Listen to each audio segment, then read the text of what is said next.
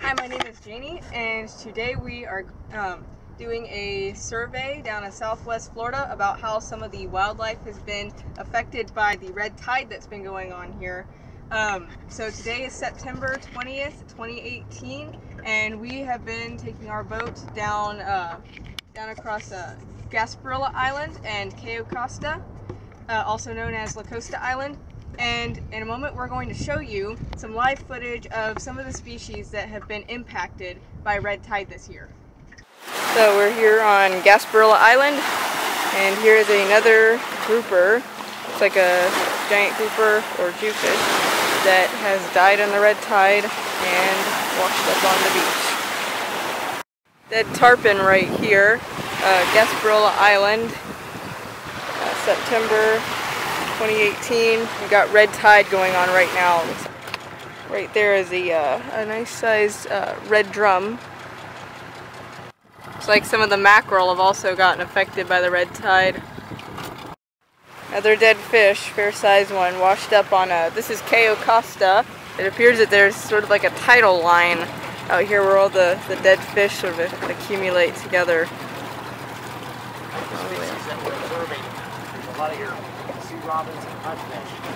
We're seeing a lot of striped burrfish, batfish, catfish, and also quite a few fair-sized red drum as well.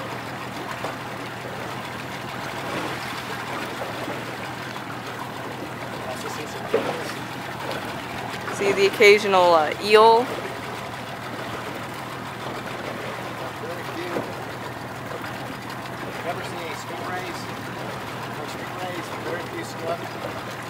Have not seen any stingrays, no sharks, very few snook.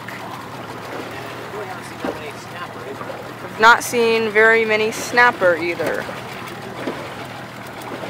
Lots and lots of sea robins.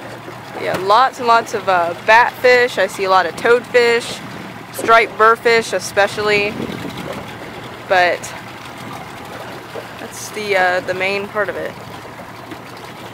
So in Revelation 8:9, it talks about in the end of days how a third of the fish of the sea will die. Now surely the impacts of this one red tide event would not amount to 1/3 of the fish of the sea. But if that event were to happen, would you be prepared and know what to do? In just a moment, my dad's going to get on and he's going to tell you how to prepare and what to do if that event were to happen. When we come back, we're going to share with you how red tide has affected some of the sea turtles, and we're also going to share with you some photographs of some really active dolphins off of Cayo Costa and what they appear to do when red tide strikes the intercoastal. Let me pose a question to you. Are you a good person? And I'm sure many of you out there watching this video right now, you're probably really nice folks, okay? Let's put the same question against God's standard, the 10 Commandments. Okay, one of the commandments says, thou shalt not lie. And I'm sure if you're honest with yourself at some point in your life, you've told at least one small lie before. We all have. I have too, okay? Another one of the commandments says, thou shalt not steal. And I'm sure if you're honest with yourself again, at some point in your life, even no matter how small it was, you've probably stolen some small item, okay? Those rules define what sin is, okay? And if you've broken even one of those rules, such as lying and stealing, that means you've sinned. We all have, okay? There isn't anybody that hasn't. The Bible says, for all have sinned and fallen short of the glory of God. The punishment for sin is going to hell, or eternal separation from God. But the good news is that Jesus Christ came. He took a brutal beating on the cross. He was sacrificed on the cross, went to the grave. 3 days later, he arose, and now he sits beside the Father in heaven. The whole point of why he had to take that punishment on the cross is he was taking the punishment for my sin and for your sin. But it can only be accounted to you if through faith you believe in who he was and what he did, and you repent, okay? For the Bible says, if you confess with your mouth Jesus Christ is Lord and believe in your heart God raised him from the dead, you will be saved. Many of you are probably thinking, hey, I'm a good person. I've done so many nice things in my life for people.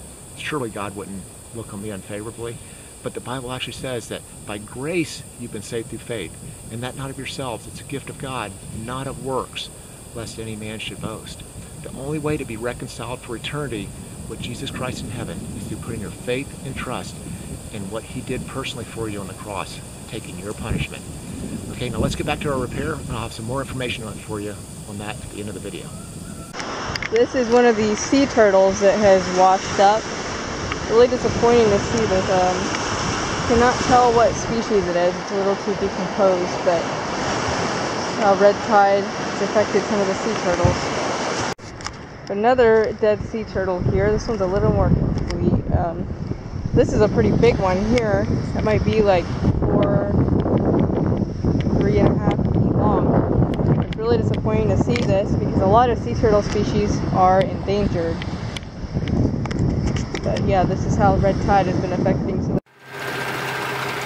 Looks like some red tide cleanup on Gasparilla Island. Amber surf rake. It looks like it's cleaning up some of the dead fish and the seaweed washed up from red tide here. Red tide certainly has not affected the birds. That is a lot of birds sitting here.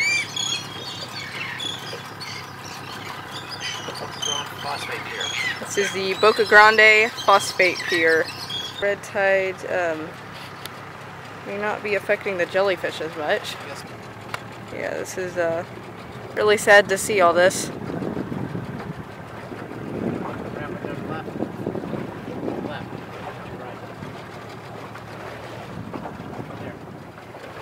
Oh yeah, leopard crab. Water right there. Seen a lot of dead crabs too. So yeah, it looks like the water is relatively clear down here close to Boca Grande, just off of Gasparilla Island. But it is still sort of that sort of brownish color you get in red tide sometimes.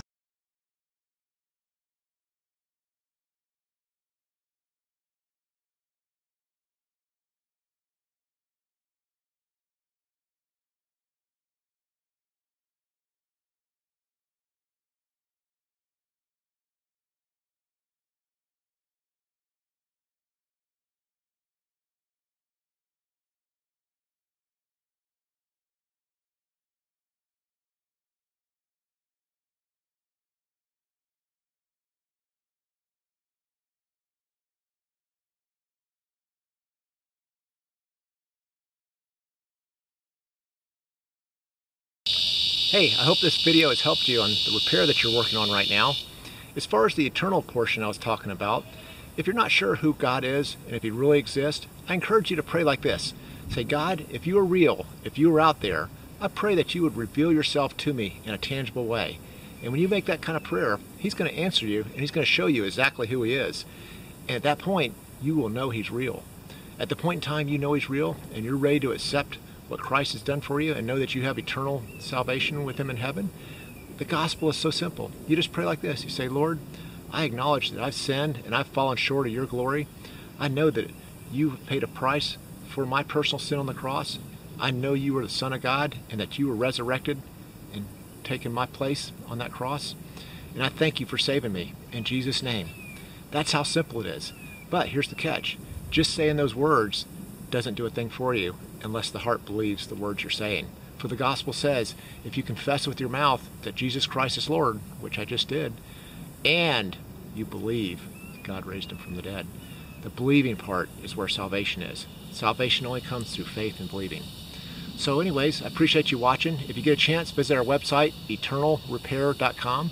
That's eternalrepair.com, where we have a lot of other interesting repair ideas and also some more information on your walk with Jesus Christ. Thanks for watching. God bless and have a good day.